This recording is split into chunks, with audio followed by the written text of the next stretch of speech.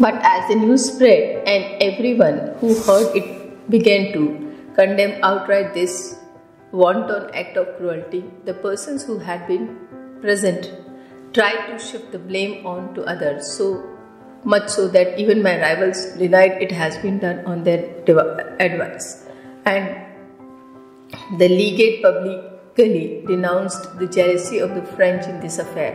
He soon regretted his conduct, and some days later, feeling that he had satisfied their jealousy at time when under constraint he had me brought out of Saint Medard and sent back to my own monastery, where, as I said above, nearly all the monks who were there before were now my enemies.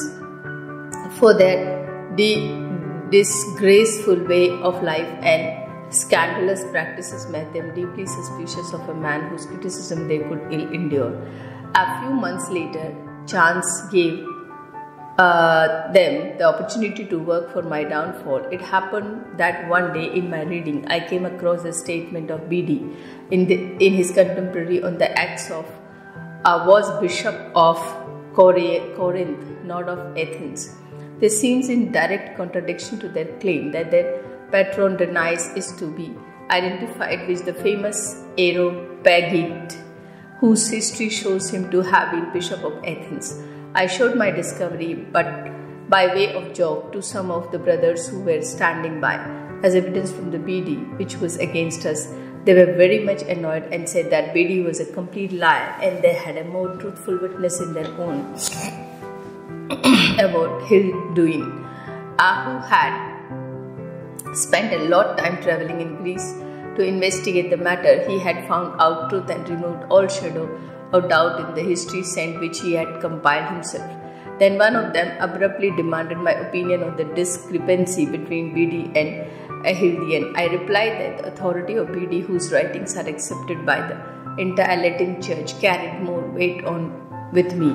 In their fury at this answer, they began to cry, and now I had openly revealed myself as the enemy of honesty and was moreover a traitor for the whole country in seeking to destroy the glory that was special pride by denying that their patron was the Areopagite. I said that I had not denied it, nor did it much matter whether he was Areopagite or came from somewhere else, seeing that he had worn so bright a crown in the eyes of God. However, they hurried straight to the abbot and told him about they accused me of. He was only too ready to listen and delighted to seize the opportunity to destroy me, for he had the greatest reason for fear, as his own life was even more scandalous than that of rest. He summoned his council and chapter of the brethren and denounced me severely, saying that he would send me straightway to the king for punishment on the charges of having design on the royal dignity and crown. Meanwhile, he put me under close surveillance until I could be handed over to the king. I offered to submit myself to the discipline of the rule if I had done wrong, but in vain. I was so horrified by the wickedness, in such deep despair after having borne the blows of fortune so long, feeling that the whole world has conspired against me, and with the help of the few brothers who took a pity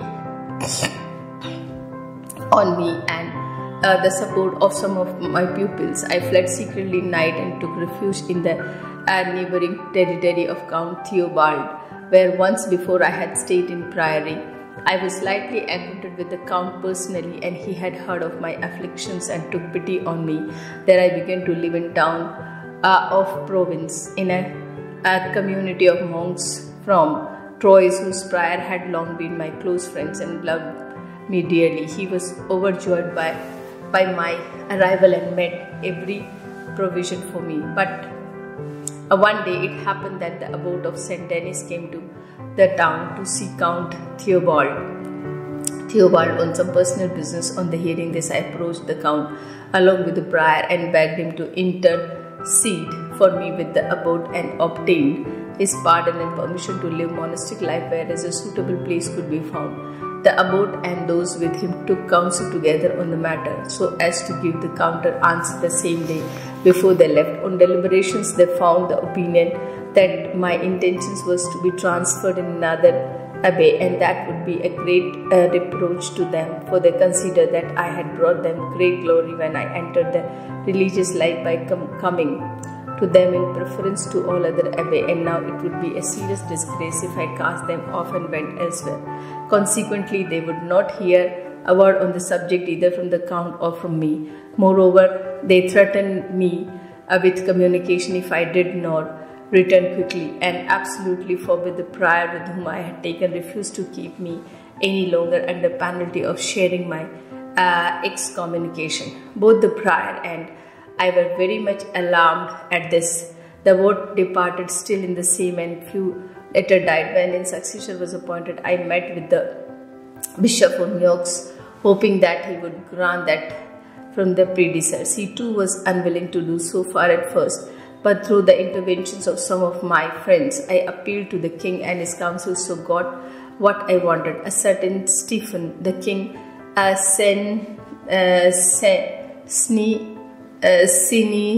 cynical at times, summoned the abbot and his supporters and asked why they wished to hold me against my will, when this could easily involve them in scandal and do no good as my life, and they could never possibly agree. I knew that the opinion of the king's council was that more irregular an abbey was, and more reason why it should be subject to the king and bring him a profit, at least as regarded his worldly good, and this made me think that I should easily win the contest of king and his council, which I did.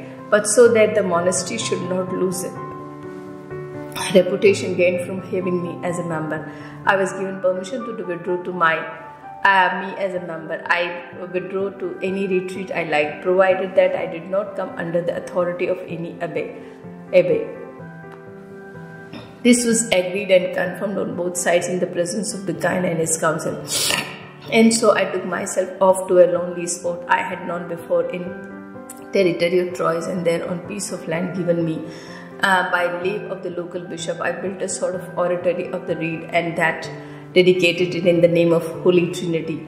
Here I could stay hidden, alone but for one of my clerks, and truly cry out to the Lord. Lo, I escaped far away and found a refuge in the wilderness. No sooner was this known that the sudden began to gather there from all parts, hurrying from cities and towns to inhabit the wilderness, leaving large mansions to build themselves little huts, eating wild herbs and coarse bread, delicate food, spreading reed and stone palace of bamboo, using bank of tubs of tables. They could rightly be thought of as imitating the early philosophers of town. Jerome, in the second book of Against Jovinian, says, "The senses are like windows through which the vices again entry into the soul. The capital and citadels of the spirit cannot be taken exact by hostile army entering through the gates. If anyone takes pleasure in the circus and athletic contents, and actors spend to mime or a woman's beauty, the splendor of jewels and garments of anything that sort, the liberty of his soul is captured through the window of the eye, and the words of the prophet is fulfilled. Death has climbed in the through our window. So when the marshal's force of destruction have marched through these gates into citadel of the soul, where will its liberty be and its fortitude? Where will be the thought of good, especially when sensibility pictures for itself pleasure for the past, and by recalling its vice simply compels the souls to take part in them, and is where to the practice what it does not actually. These are the considerations which have led many philosophers to leave crowded cities and gardens outside them, where they find that whatever meadows and leafy trees, twittering of birds, reflections in spring waters, and murmuring brooks are so many snares of eyes and ears. They fear that amidst all this abundance of riches and strength of the soul will weaken its purity, be solid. No good comes from looking often on what may one day seduce, and in exposing yourself to the temptation of what you find it difficult to do without. Indeed, the Pythagoreans used to shun this kind of content and lived in solitude and desert. Plato himself was a wealthy man, and his couch was template and diagnosed with muddy feet. Yet in order to give all his time to philosophy, he chose to set up academy some way from the city in a site which was unhealthy as well as deserted. so that their perpetual preoccupations of sickness would break the assaults of lust, and his pupil would know pleasure but what they had from their studies. Such too was the life that the sons of the prophet, the followers of Elisha, are said to have led, to whom amongst others Jerome writes to the monk rustics, as if they were the monk of the time, that the sons of the prophet, who were called monks of the Old Testament, built themselves huts by the river Jordan, and abandoned city crowds to live, barely meal and wild herbs. My pupil built themselves similar huts on the bank of the Ardusan and looked like hermits rather than scholars. But the greater the crowd, the students who gathered and hardened life and led under my teaching, and more my rivals through this brought honor to me and shame upon themselves. They had done all they could to harm me, and now they could not bear to see things turning out of my advantage. And so words of Jerome, remote as I was from cities, a public affair, low code and crowds, sought me out in my retreats. They brooded silently over their wrongs and began to complain. Why all the world has gone after him? We were gained nothing by persecuting him, only increase his fame. We mean to extinguish the light of his name, but all we have done is make it shine still brighter.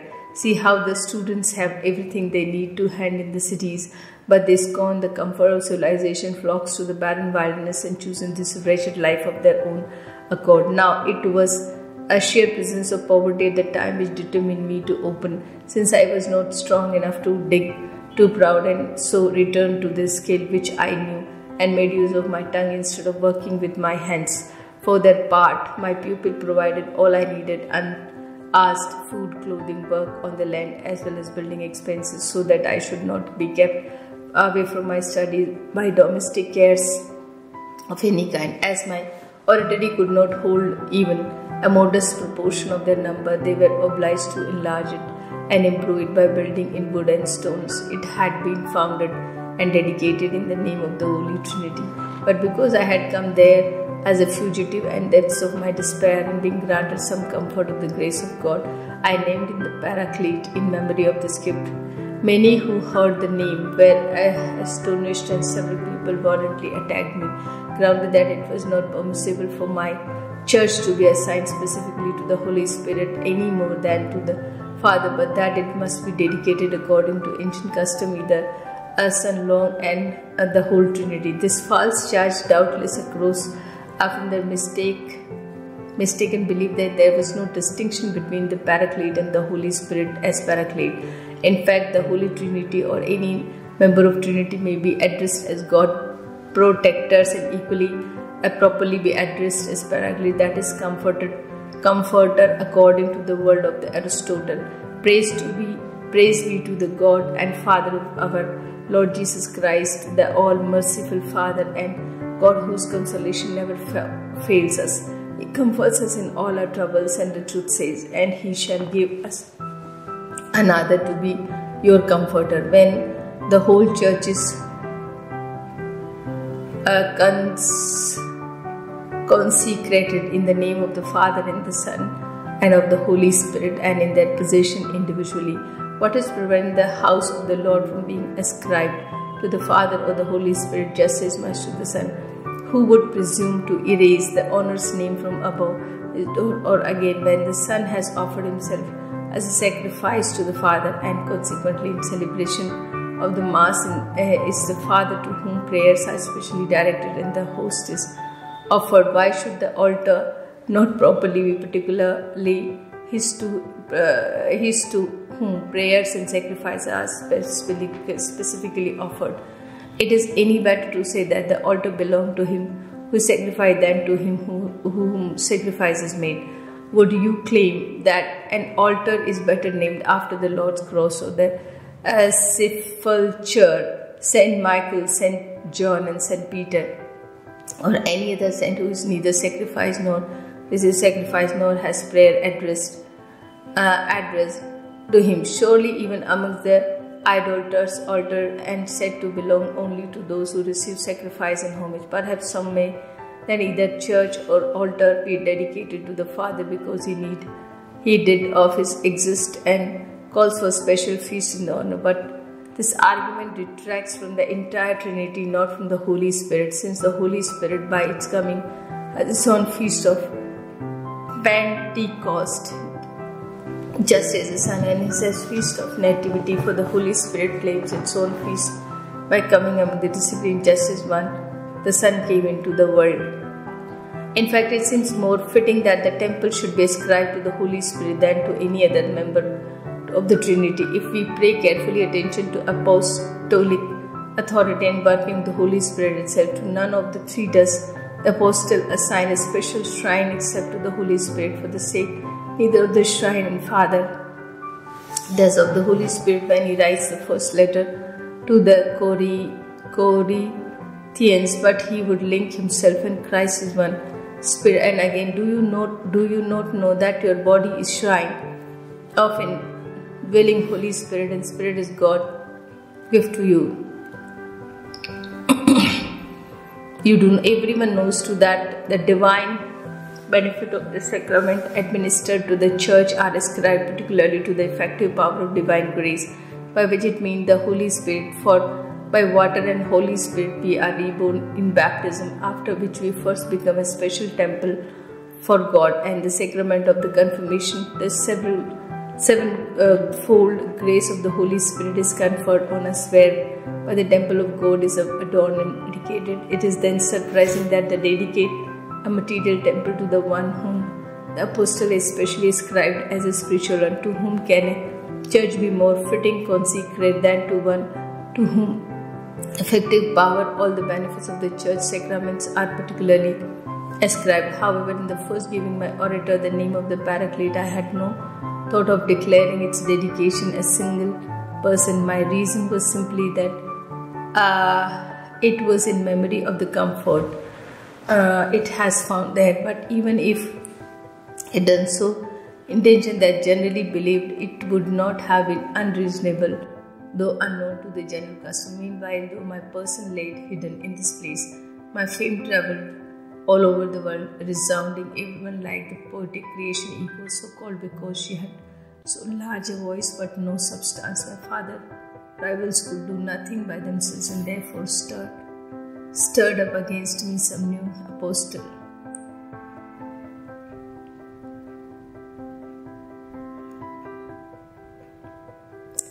I used to weep. I thought of the wretched, useless life led as profit to myself as to others, and I had once done so much for the clerk, and now that I had abandoned them for the monastery, all I did for them and for the monk was equally fruitless. I had proven ineffective in all my attempts and undertakings, so that now above all man I justify merited and reproach. There is a man who started to build and could not finish. I was in the deep despair when I remembered what I had fled from and considered what I had met with now. My former trouble were as nothing in retrospect, and I often used to go on and tell myself, deserve my present suffering and paraclete of comfort, and plunging myself into certain desolation in my eagerness to escape. And I had to, what tormented me most of all was the thought that in abandoning my oratory, I had been unable to make proper provision for celebrating the divine office, since the place was then true Paraclete himself brought me truth, comfort in my great distress, and provided the oratory was fitting, for it was his own. It happened that my board of St. Denis and some means the position of Abbey Arguntile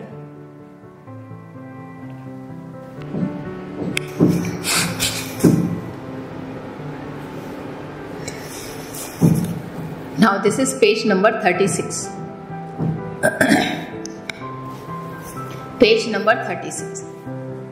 Their life there was full of hardship at first, and for a while they suffered the greatest deprivation. But soon God, whom they served devotedly, in His mercy brought them comfort. He showed Himself a true Paraclete to them too, in making the local people sympathetic and kindly disposed towards them.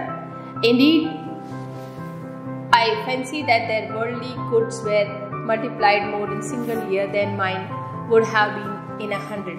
Had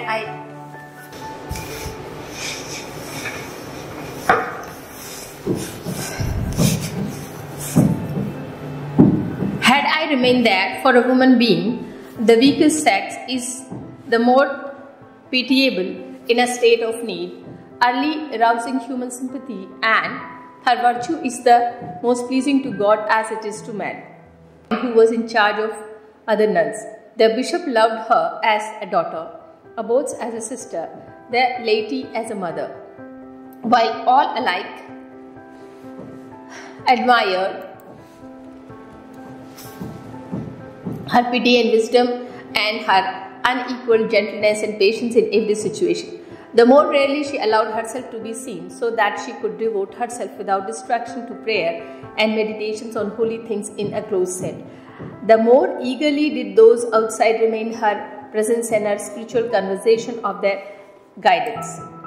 But then all the people in the neighborhood began attacking me violently for doing less than I could and should to minister to the needs of women. As they said, I was certainly well able to do, if only through my preachings. So I started to visit them more often to see how I could help them. This provoked malicious insinuations, and my detractors whom their usual perverseness had the effrontery to accuse me of doing what genuine charity prompted, because I was still a slave to the pleasure of carnal desire and could rarely or never bear the absence of the woman I had once loved. I often repeated to myself the lament of Saint Jerome in his letter to Asilla about false friends. The only fault found in me is my sex, and that only when Paula comes to Jerusalem. And again, before I knew the house of Saintly Paula, my praises were sung throughout the city, and nearly everyone judged me worthy of highest office of the church. But I know well that it is through the good and evil reports that we make our way to the kingdom of heaven. When, as I say, I recall the injustice of such a calumny against so great a man, I took no small comfort for it. If my rivals, said I, were to find such strong grounds for suspicion. When, as I say, I recall the injustice of such a clumsy as a calumny against so great man, I took no small comfort for it. If my rivals, said I, were to find such strong grounds of suspicion in my case, how I should suffer from their slander. But now that I have been freed from such suspicion by God's mercy, and the power to commit this sin is taken from me. Now, how can the suspicion remain? What is the meaning of this latest monstrous accusation? My present condition removes suspicion of evil doing so completely from everyone's mind. That man who wished to keep close watch on the wives employ eunuch and sacred. History tells us in the case of Esther and the other concubines of kings Ahasuerus. We also read that it was a eunuch of the Ethiopian queen Candace, a man of authority in charge of all her treasure, whom the apostle Philip was directed by the angel to convert and baptize. Such men have always held position of responsibility and familiarity in the home of modest and honorable women, simply because they are far removed from suspicion of this kind, and it was to rid himself of entirely when planning to include women in this teaching and sacred learning that the great Christian philosopher Origen laid violent against on himself, as Book 6 of the History of the Church relates. However, I thought that in this God's mercy had been kinder to me than to him, for he is believed to have acted on impulse and been strongly censured as a result, whereas it has happened to me through no fault of mine, but so that I might be set free for a similar work, and with all the less pain of being quick and sudden. For I sleep and attack and felt particularly nothing. Yet though perhaps I suffered less physical pain at the time, I am now the more distressed for the calumny I must endure. My agony is less for the mutilation of my body than for the damage to my reputation. For it is written that a good name is more to be desired than great riches.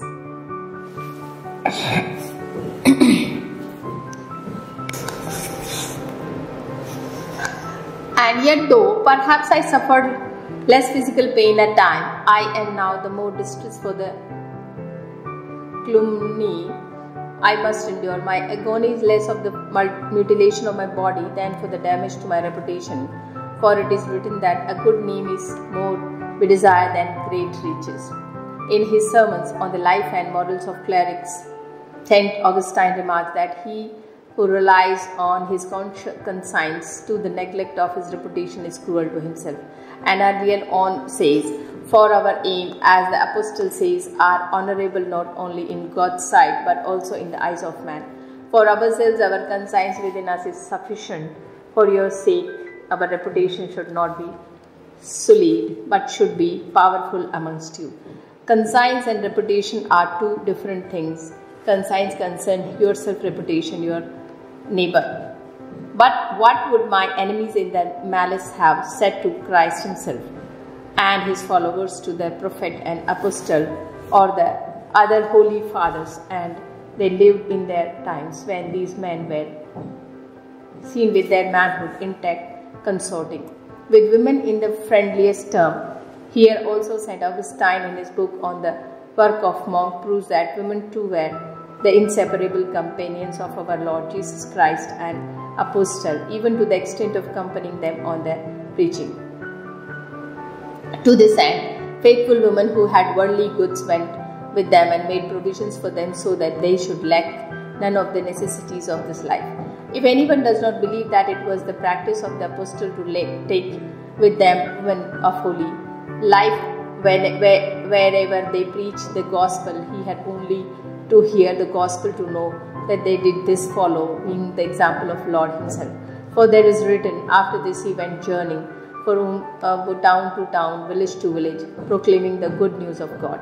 With him were the 12 and number of women who had set free from evil spirit of infirmities. Mary, known as Mary of Magdala, Joanna, the wife of Chuza, Herod's steward, and Susanna. These women provided for them out of their own resource. Leo and too, in answer to letter of Parmenian of the monastery of Studius, says, we declared absolutely no bishop, presbyter,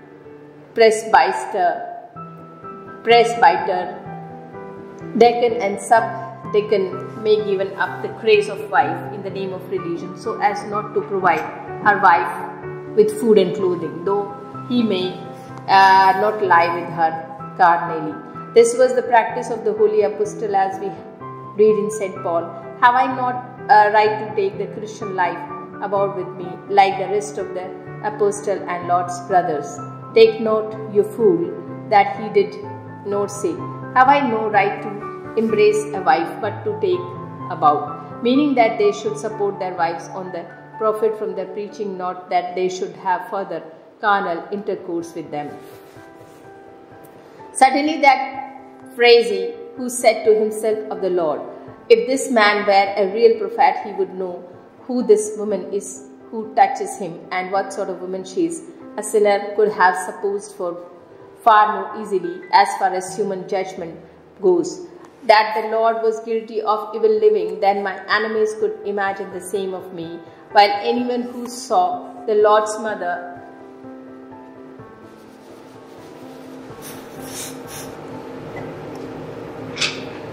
entrusted the care of young women to the prophet, enjoying the hospitality and conversation of the widow, would entertain far more probable suspicion in what would my detractor have said if they had seen Malchus, the captive monk of St. Jerome's writers, living in the same home with his wife. In their eyes, it would have been a great crime, though the famous doctor had nothing but high praise of what he saw. There was an old man named Malchus there, a native of the place, an old woman living in his cottage. Both of them were so eager for the faith, for ever wearing down the threshold of the church, they would have thought that Zacharias and Elizabeth in the gospel, but for fact that John was not with them. Finally, why do they refrain from accusing the holy fathers themselves when we have often read seeing and how they founded monasteries of women too and ministers to them there, fooling the example of the 7 deacons who were appointed to wait at the table and look after the women. The weaker sex needs the help of the stronger, so much so that the apostle lays down that the man must always be over the woman. As he had and sign of this, he ordered her always to have her head covered. And so I must surprise that the custom should have been long established in convents of putting abbeys in charge of women, just as abodes are set over men, and of the binding women by profession according to the same rule.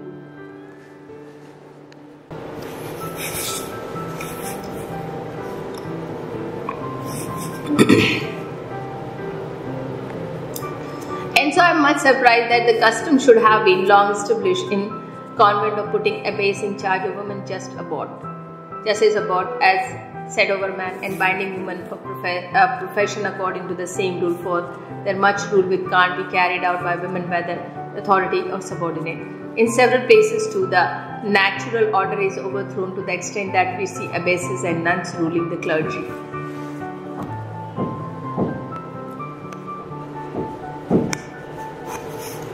Who have authority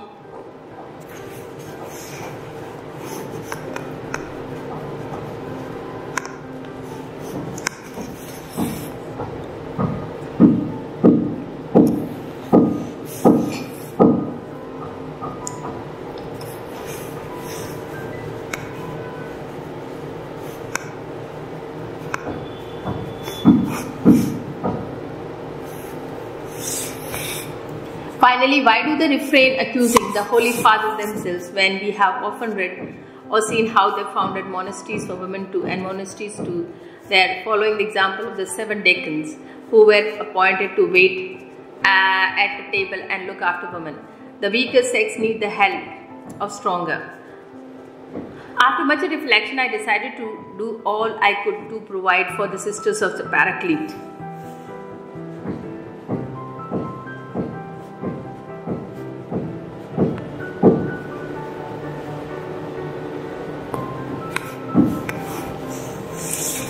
To manage their affairs, to watch over them in person too, so they would cover me with more, and thus to minister better to their needs. The persecution I was now suffering at the hands of monks who were my son was ever more persistent and distressing than I should previously for my brothers. So I thought I could turn to the sister as a haven of peace and safely from the raging storm, find ropes there for a while and at least achieve something amongst them. I had failed with the monks, indeed more they needed me. But now Satan has put so many obstacles in my path and I can't find themselves nowhere to rest or even to lie. A fugitive and wanderer, I carry everywhere the curse of Cain. Forever tormented, as I said above, the quarrels of all around us, forbidding in our heart, or rather, quarrels and forbidding without and within. The hostility of my son here is far more relentless and dangerous than that of enemies, for I have them always with me and must be forever on my guard against their treachery. I can see my enemies' violence as a danger to my person if I go outside the cloister, but it is within the cloister that I had to face the incessant assault, as crafty as they are violent, of my sons that of monk entrusted to my care and that above and father. How many times have they tried to poison me, as happened at Saint Benedict?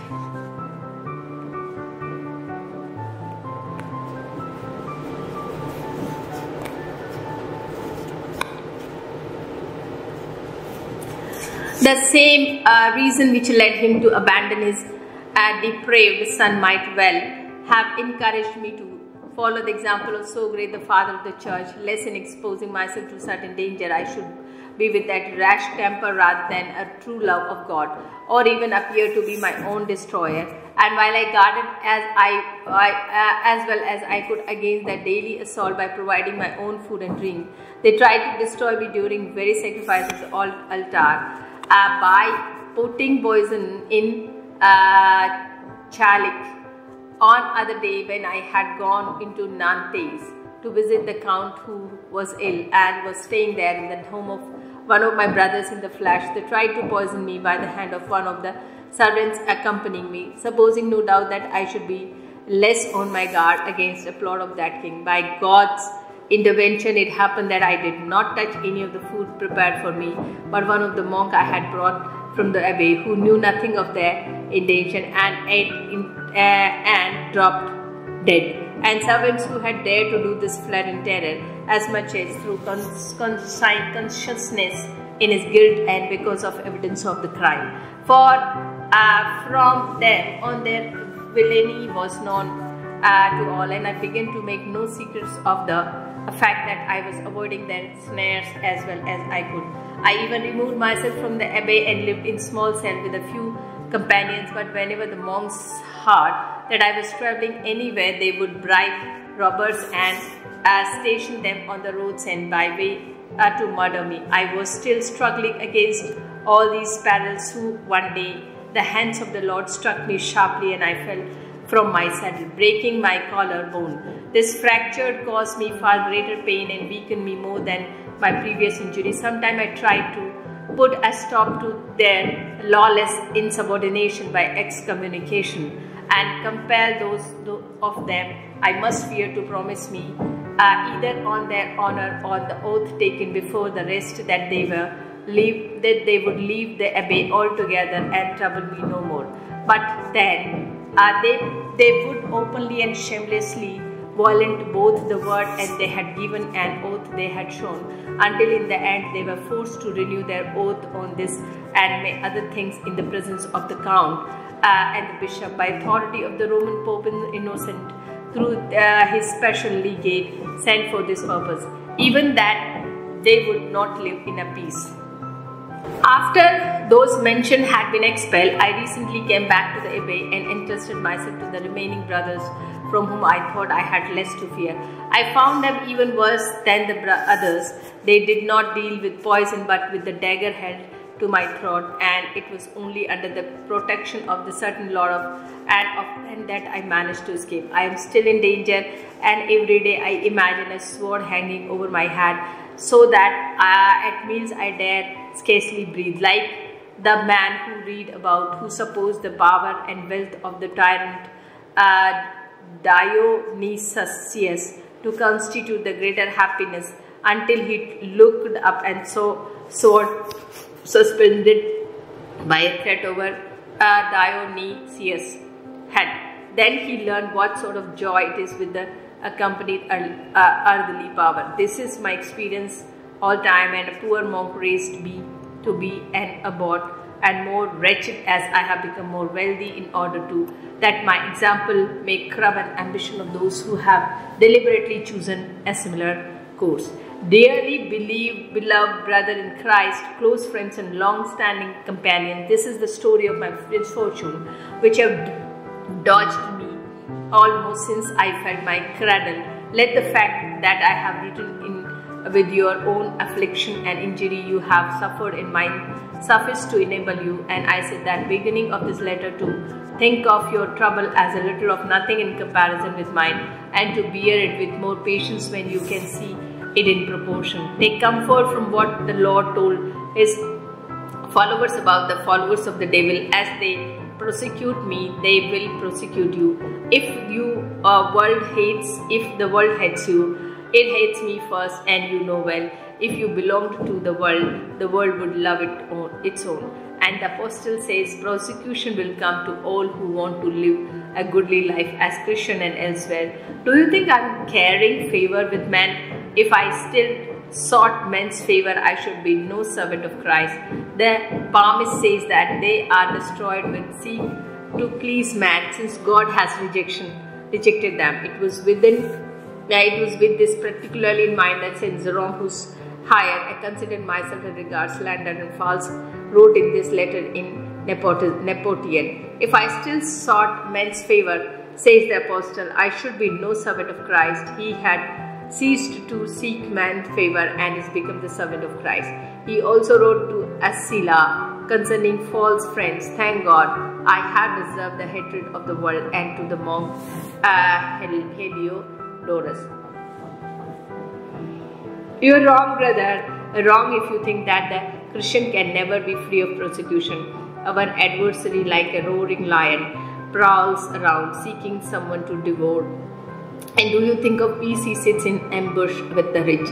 Let us then take heart with the proof and example, and be our wrong of cheerfully the more we know and undeserved. Let us not doubt that if they add nothing to merit, at least contribute to the expiation of our sin. And since everything is managed by divine ordinance, each one of the faithful, when it comes to rest, must take comfort from the knowledge and God's supreme goodness. Allow nothing to be done outside. Please subscribe the channel Dr. Agurawa.